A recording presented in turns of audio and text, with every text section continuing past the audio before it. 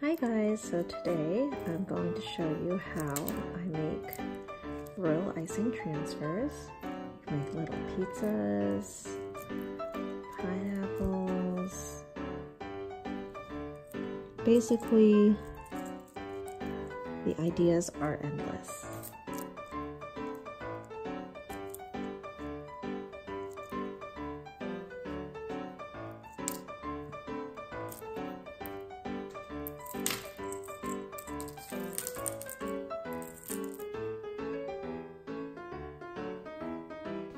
The first thing we're going to do is to print out our templates and get them prepped so that we can pipe on top of our tracing paper. You can get these templates on the internet. You can search for royal icing transfer templates. You can make them yourself, or I have a small selection of them in my shop as well, which I've linked below. Prep them by adhering a parchment paper or sheet protector, as well as clear transparency paper to your template so that it lays flat and there's no movement as you're piping your design on it. I like to use washi paper to secure the edges so that it doesn't move, but then the washi paper also gets taken off super easily without any residue.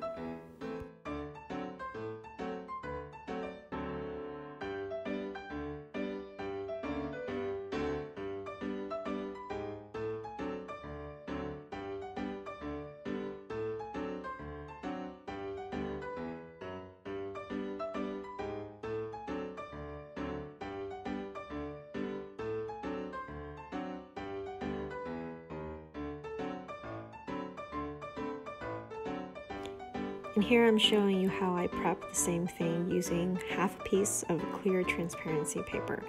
You can read about the nuances between the different types of, quote, tracing paper in my blog post that I've linked in the description.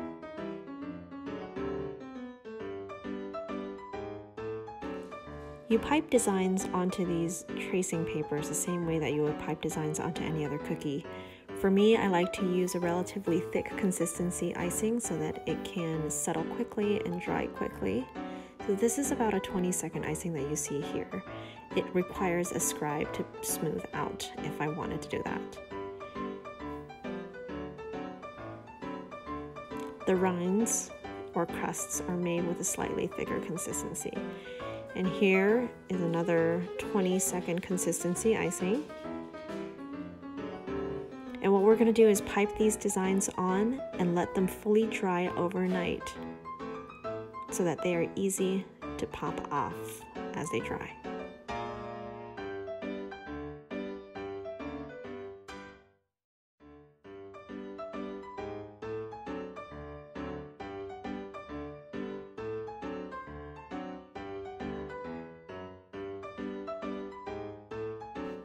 After they fully dried, we can pop these off of either your transparency paper or your parchment paper using a little tool.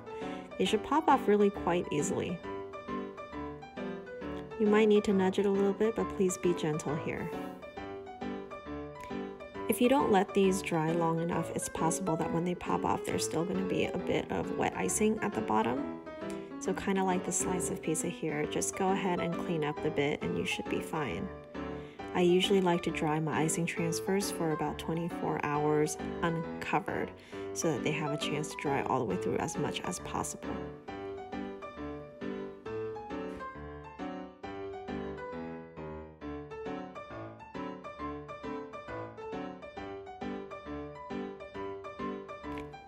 If you want to go ahead and start making other shapes like flowers, you want to use a very thick consistency icing. So this is actually thicker than toothpaste consistency icing.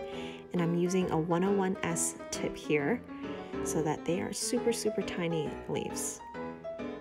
I let it dry fully for 24 hours so that it is all the way dry, all the way through. And I dry dust it with some Elite Color powder so that there is pink in the middle. And all you have to do is buff it in like you buff in makeup and add a little bit of accent to the flower.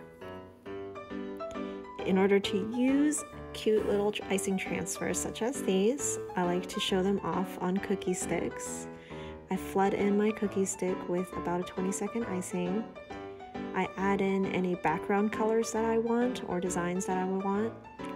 And then I just place my fully dried icing transfers on top, and it looks super, super cute.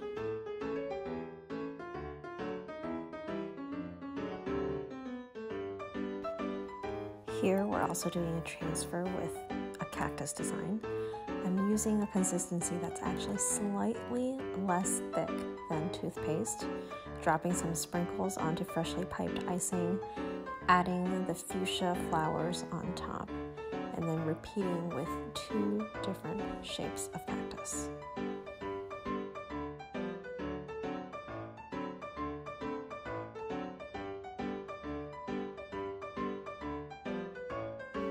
For these guys, I'm using the exact same consistency icing again as I did with the previous cactus.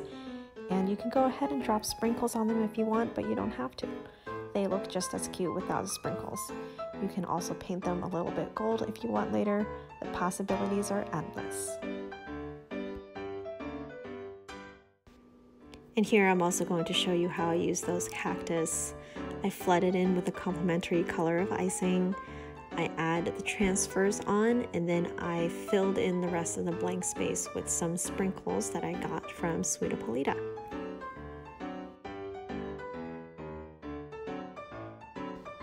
I'm just going to show you a couple more ways that I use the transfers. I'm using a 20-second icing here. I use a scribe to help it settle more smoothly. I pipe the leaves on with a toothpaste consistency icing with the tipless piping bag cut into a V that I show in my Instagram highlights.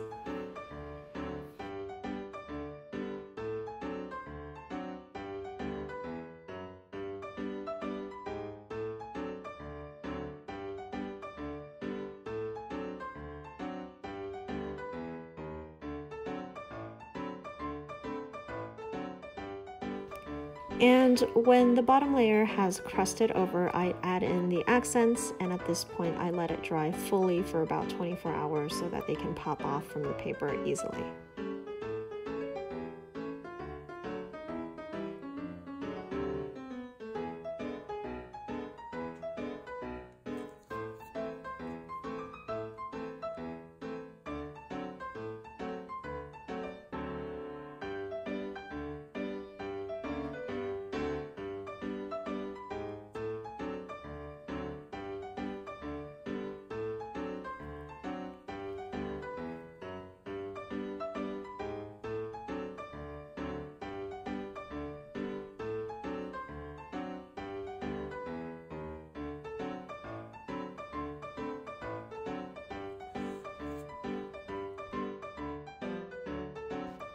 Here for the pineapples, I'm using a brown edible marker and adding in some accents, just switching it up a little bit from the pipelines from before.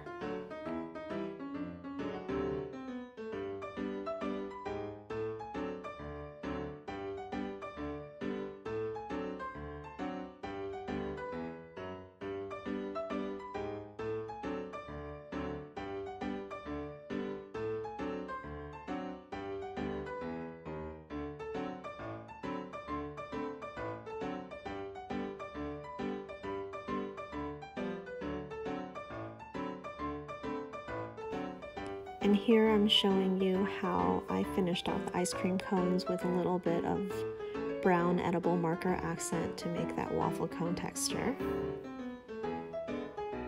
The cone part of the ice cream was piped with a 20-second icing, and the ice cream scoop part was piped with a toothpaste consistency icing.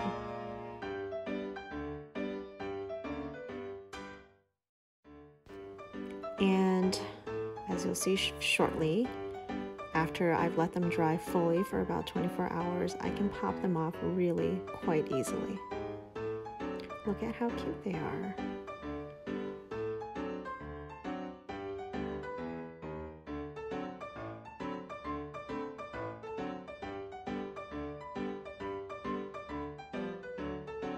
And this is the last cookie stick design that I'm going to show you for the sake of this video, but I think you've got the hang of it now.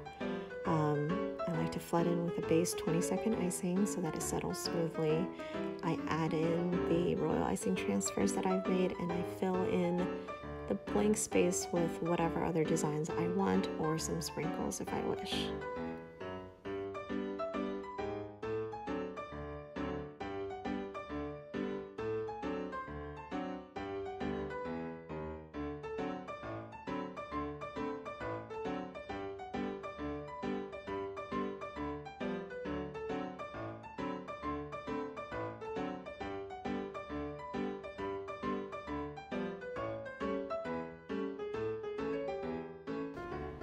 Make sure to check out the blog post that I've linked below. There's a little more information on the materials list and where you can buy things. Thanks for watching.